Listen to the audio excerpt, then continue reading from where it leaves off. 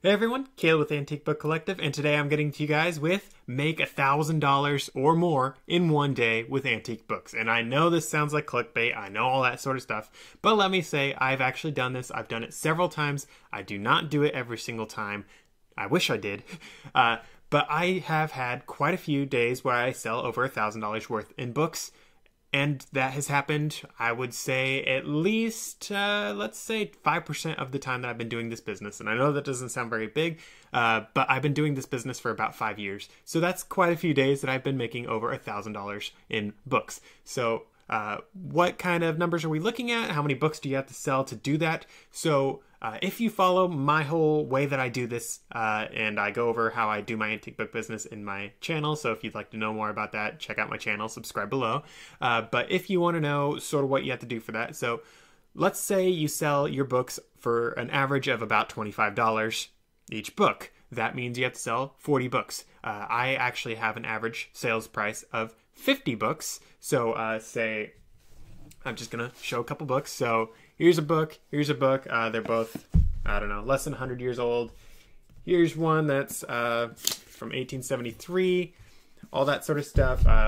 Just going to show a couple more books, a few more books. I'm not going to show you all the ones I have stacked next to me, but there's a few of the books that I have, and I sell those for an average between all of them of about $50 per book. And if you're playing along, that means I have to sell 20 of those books in one day, and if I do that, that's $1,000. Of course, I sell books that are worth more than that as well. So I have quite a few books that are $200 or more. And if I'm selling books that are $200, that means I only have to sell 5 books in one day to make $1,000. And as a grand finale, if you're selling books that are over $1,000, that obviously means you have to sell 1 book in a day to make $1,000. And for me, I've actually sold quite a few books, and particularly sets of books that sell for over $1,000. For me, my encyclopedia sets that I've sold quite a few encyclopedia sets, and those can sell for over $1,000. I've also sold some first editions that sell for over $1,000, and you'd be surprised how many times you actually find sets of books and individual books that you could sell for over $1,000. And if you guys follow my channel at all, you know that I buy my books for $2 or less on average. A lot of the books that I buy I can get for as low as 5 cents, and the most I've ever paid was $25. That was once, never doing that again. There are other antique booksellers who do recommend buying books for more money, but I have had zero luck with that. Do not do that if you want to follow my whole thing. My thing is buy these books for as cheap as stinking possible and make as much money as you can. Like, I can buy children's books from Goodwill Outlet for, I think it's like 50 cents or something. And then I go and flip those children's books around, and I can make $500 on a children's book, depending on the book, depending on how old it is, all that sort of stuff.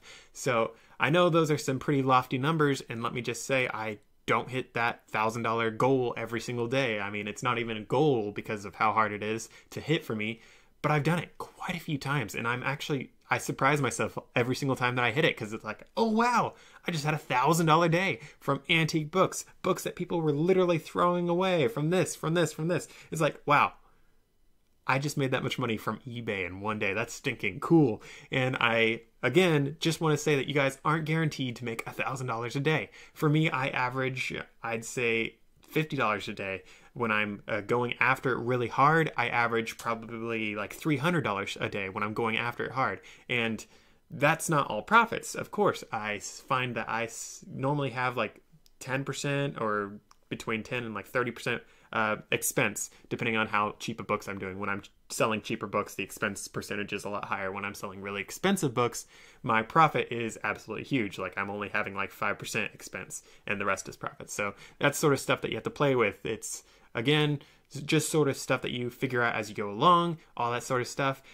But I mean, I make some pretty good money selling antique books, and all I have to do is go out on the weekend, buy a bunch of books, list them on the weekend, and then they sell throughout the week, and I just drop them off during the week. And that allows me to do other work, other businesses, all that sort of stuff during the weekdays. And for those of you guys that have normal 9-to-5s, this makes for a great side hustle. You just give away 1 day of your weekend or 2 days of your weekend, depending on how many books you buy, how hard you want to go after this.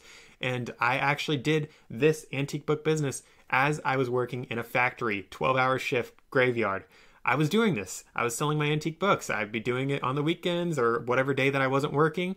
And I mean, I had this weird schedule where I'd work 4 days, and I'd have 4 days off, then I'd work 3 days, have 4 days off, you know, that sort of thing. And I put in a whole lot of hours at my job, and then I'd go and get these antique books and make more money than I made at my job, and that's how I eventually decided to make the leap and just do this one business. So I hope that you guys can do this sort of thing as well. I hope you guys can quit your job and sell antique books or whatever else you want to sell and join me, because there's a lot of money to be had on eBay. There's lots of things that you can do. And for me, I love antique books, and I'd love for you guys to sell antique books too, because for me, all these antique books that I can find, that I can buy, that I can then sell, those are books that would have been thrown away, that would have been in the dump. These are books that are history, that are going to be gone if I don't get them. And for me, if I can get more of you guys to join in and sell antique books, that means more and more of history is going to get saved. So I'd love for you guys to subscribe. I'd love for you guys to check out my other videos, and I'd love for you to help me save history. See you in the next video.